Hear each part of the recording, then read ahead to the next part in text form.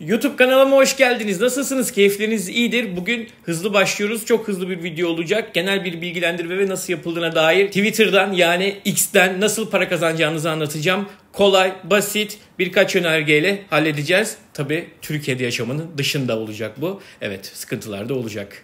Sürekli Twitter diyebilirim. Alışkanlık. Elon Musk abi neler yapıyor, neler, bazı özelliklerden de Elon Musk vari bahsedeceğim zaten. Orada da anlayacaksınız. Videoyu beğendiyseniz teşekkür ediyorum. Kanala abone değilseniz abone olabilirsiniz. Devam. Biliyoruz ki Elon Musk'la birlikte her şey çok hızlı değişiyor. Bugün bu dediğimiz yarın başka bir şey evrilebilir. O yüzden bu işe kalkışırken iyice maddeleri okumanızı tavsiye ediyorum. Mavi tikle beraber sayfalar uzunluğunda tweetler atabiliyorduk. Artık post atıyoruz ve Twitter'da kalmadı. Onların hepsini bir yana geçiyorum. Para kazanma kısmında yani gelir paylaşımında iki seçeneğiniz var. Birisi süper abonelik. Şu anda Twitter'da ismi ne oldu bilmiyorum. O kadar hızlı değişiyor ki halen Twitter dediğime de bakmayın. Aboneliklerle beraber aylık ücretle size abone oluyorlar. Oradan bir düzenli gelir kazanıyorsunuz. Onun dışında tweetleriniz, gönderileriniz ne kadar gözükürse, görüntülenirse altta çıkan reklamlardan reklam geliri paylaşımına katılabiliyorsunuz. Onun için de mobilden veya webten para kazanma kısmından reklam geliri paylaşımına girebilirsiniz. Bununla birlikte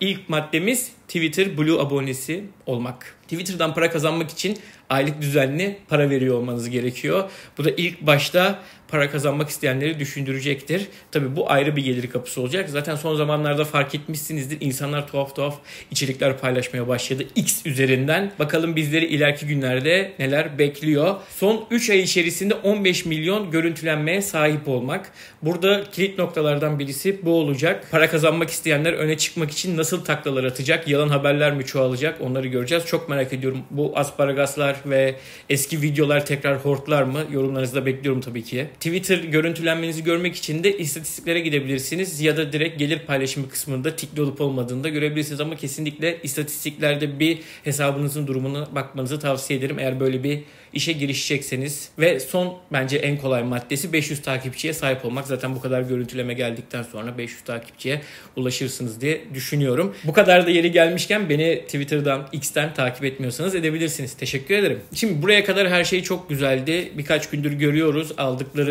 dolarları, 100 dolarları, 200 dolarları, 10.000 dolarları paylaşanlar var. Onların zaten hepsi reklam görüntülemesi değil, süper abonelikle satılan aylık abonelik modeliyle insanların destek olduğu da paralar var. Burada önemli nokta kazandığımız paranın bize gelmesi olacak. Çünkü Twitter Stripe'la işbirliği yapıyor. Ülkemizde Stripe kullanılmıyor.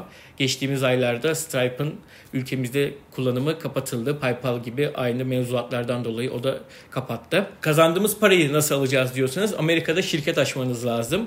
İlk Blue'ya abone olurken bir yatırım yapmıştık. Şimdi Amerika'da şirket açarak yatırım yapacağız. Bunun için çok güzel girişimler var. İnternet üzerinden ufak bir araştırmayla Amerika'da nasıl şirket açarım yazıp oradan gidebilirsiniz. İlla o yana da gitmenize gerek yok.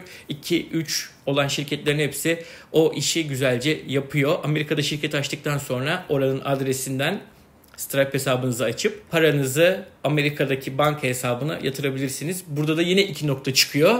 Parayı ben nasıl Türkiye'ye getireceğim? Eğer kendi hesabınızda çekerseniz vergilendirmesi olacaktır. Onun için de Türkiye'de şirket olmanız gerekiyor. Evet, gittikçe karışıyor. Burada benim mali müşavirler daha iyi anlayacaktır. Şirketi olanlar anlayacaktır. Maliyeyle bir sıkıntıya düşmek istemeyenler anlayacaktır. O yüzden bir adet burada şirketiniz olmanız lazım ki parayı yurt dışından kendi hesabınıza aktardığınızda vergilendirip rahatça kullanabilirsiniz diye. Bunların hepsi aylık maliyet demek. Lütfen bu tür durumları göz önünde bulundurun. Biz bunları nasıl atlatabiliriz derseniz Türkiye'de para kazanıyorsanız 1 lira dahi onun vergisini vermek zorundasınız. Nasıl şirket açarım, nasıl vergi öderim gibi soruları yine Google'a sorabilirsiniz. Yine aşağılarda yorumlarda tartışırız. Dediğim gibi hızlı bir videoydu. İzlediğiniz için çok teşekkür ediyorum. Başka önerileriniz varsa onlarla birlikte karşınıza gelebilirim. Kendinize iyi bakın. Hoşça kalın.